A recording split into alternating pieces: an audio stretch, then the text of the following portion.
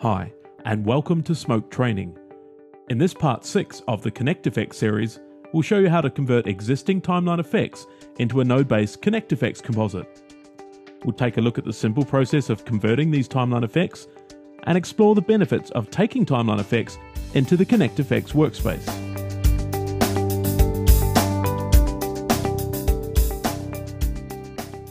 Smoke 2013 lets us easily add effects directly to our timeline.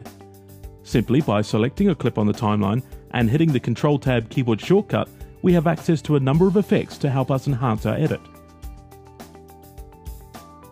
These timeline effects give us quick access to the most common parameters that can be changed.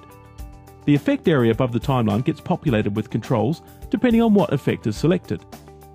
If we have multiple effect types added to a clip, clicking on the effect type here will change the parameters which are displayed in the central effect area. When more than just a simple change is required, each effect has an advanced mode. By accessing the advanced editor of any of the added timeline effects, you get access to the full toolset that the effect provides.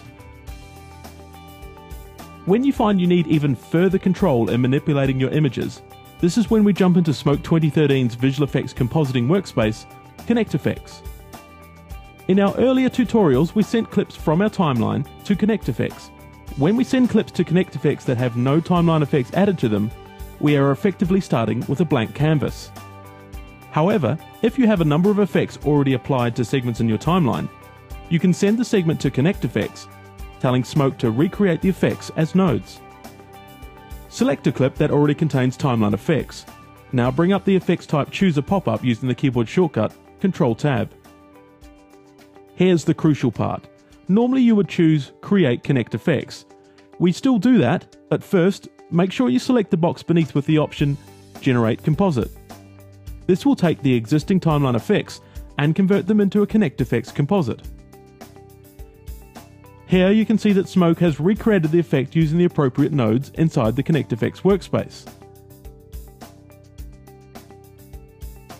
Back on the timeline now, let me just show you what happens if you don't check the Generate Composite option. If we have a segment that has timeline effects added to it, and we send the clip to ConnectFX in the usual manner, that is, without selecting the Generate Composite option, the clip is sent, but none of the timeline effects are converted. When you exit back to the timeline, any ConnectFX you added will be there, and also the original timeline effects are added on top.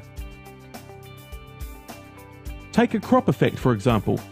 If we send the clip to ConnectFX without the Generate Composite option, and say we add in a 2D transform node to resize and rotate the image inside of ConnectFX, well, when we return back to the timeline, we will have the ConnectFX applied to the clip as you'd expect, but also the crop effect we added to the timeline will also be present.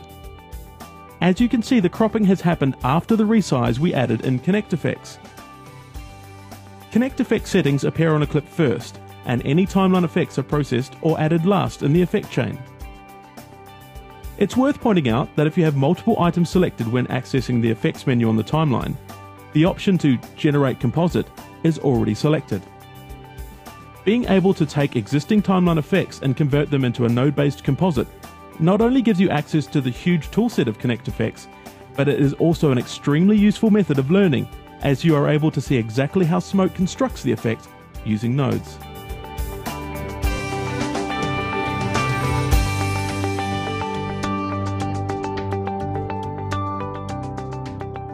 That brings to a close part 6 of this series, introducing Smoke 2013's visual effects compositing environment, ConnectFX. Thank you for watching. In our next episode, we'll look at the different options available to you when creating ConnectFX on the Smoke 2013 timeline.